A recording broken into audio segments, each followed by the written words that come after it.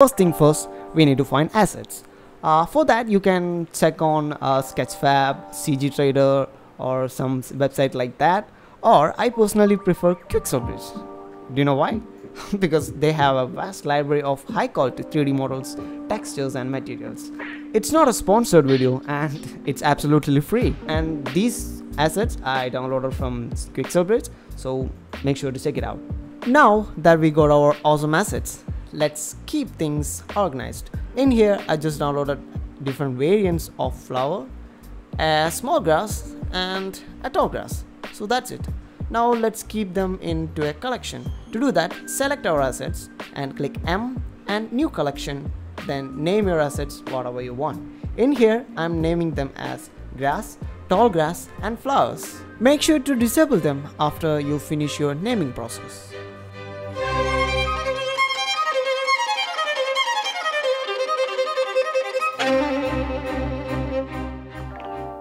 In the same scene, import a plane, then navigate to particle settings. Over there, you will be able to see a plus icon, click that, then in the type, change emitter to hair.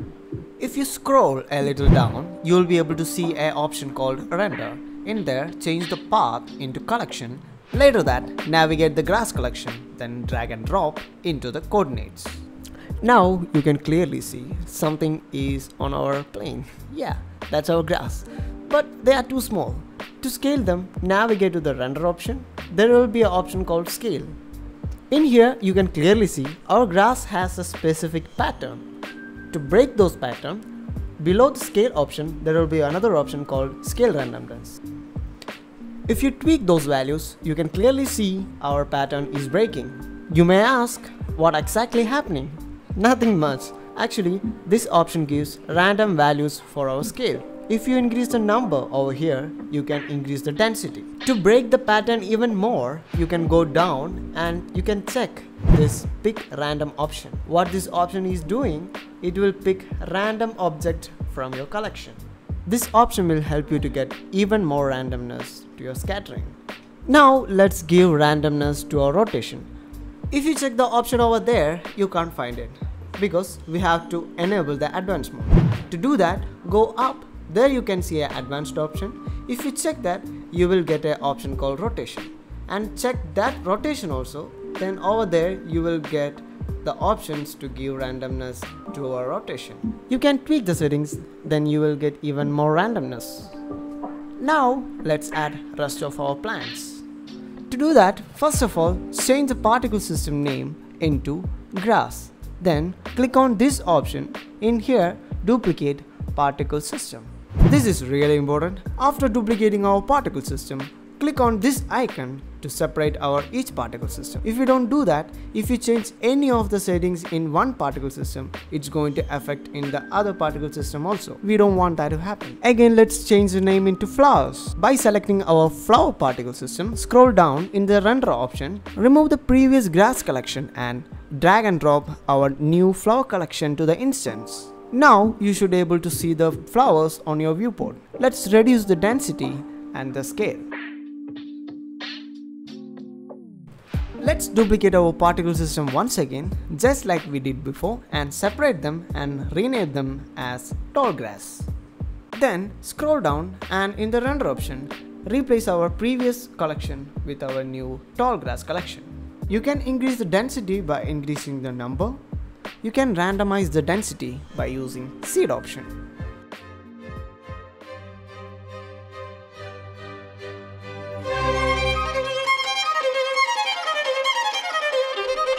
But wait, there is more. For those of you like to get little more control over your scattering, we got weight paint. Weight paint allows us to control where our objects are scattered with precision. First of all, we need to hide our particle system. Then select our plane. On the left top corner, change the mode from object mode to weight paint. If you try to paint something, you can see nothing is happening because we don't have enough vertices on our plane. To fix that, jump to edit mode, then by selecting all vertices, subdivide several times. Now let's go back to weight paint mode. Now you will be able to draw anything on your plane. So in here, I'm just drawing something like this. After that, if you go to the object data properties, you will be able to see a new vertex group has created by Blender. Then rename the vertex group into scatter. Now let's bring back our object. Then scroll down, open the vertex group option and add our scatter to the density as well as length. Now you can see our weight pane is affecting our particle system. Now let's do this with our other particle system. Now you can see our weight pane is affecting all of our particle system. The best thing about weight pane is if you go back to the weight pane mode and draw something, and our particle system is going to update in real time. To draw the weight pane, you can use your left mouse button, and to erase it, either you can hold Ctrl or you can reduce the weight value into 0. Now let's disable 2 of our particle system. Then let's go back to our vertex group. In here, if you click this small icon, you can invert your weight pane. Now I'm just erasing my unwanted weight pane by holding Ctrl. Now let's bring back our particle system once again. Now let's invert our vertex group just like we did before. If you invert them properly, you will get an output like this.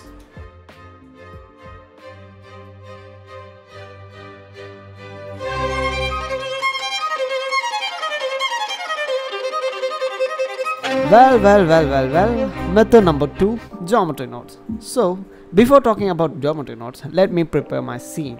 In here, I'm just deleting my particle system. Then head over to geometry nodes and click new. Then click Shift A and search for distribute points on faces. Then add another node called instance on points. Now you can see our plane is missing. To bring it back, search for join geometry node and connect them like this. Then connect our group input to join geometry node. Now you can see our plane is back. Now let's drag and drop our grass collection into the geometry node panel. Then connect it into instance. You can see our grass is scattered all over our plane. Then in the collection info node, check separate children and reset children. Later that, in the instance on points node, check pick instance. Now let's adjust the scale from here. To scale them properly, select all our axes X, Y and Z and give a very low value. In here, for the grass, the rotation also is not proper and you can adjust the rotation over here. You can increase the density, of course it will increase your density of your particle system. To get more control over the scale, let's add a random value node and connect it to the scale. In this node, you can give a minimum and a maximum value for our scale. So what this node is doing, it will pick random values in between minimum and maximum values which you have given. Now let's add another random node and set into vector and connect this node to the rotation, and it will give a random rotation for our objects. Make sure to play with the values to get even more randomness to your rotation. Now let's add a math node and set into multiply. Then connect it into the density. Later that, connect our group input into the value of math node. Now you will be able to control the density from the modifier tab as well as from the math node. Now let's see how to add our weight pane. For that, go to our modifier tab and click on this icon. Then click on the empty area and select our scatter. Now you can see now our objects are affecting by the weight pane.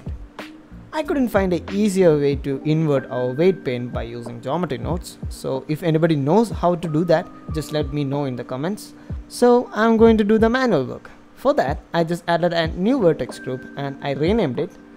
By selecting our vertex group, go to a weight pane and I'm going to draw something just opposite what we drew before.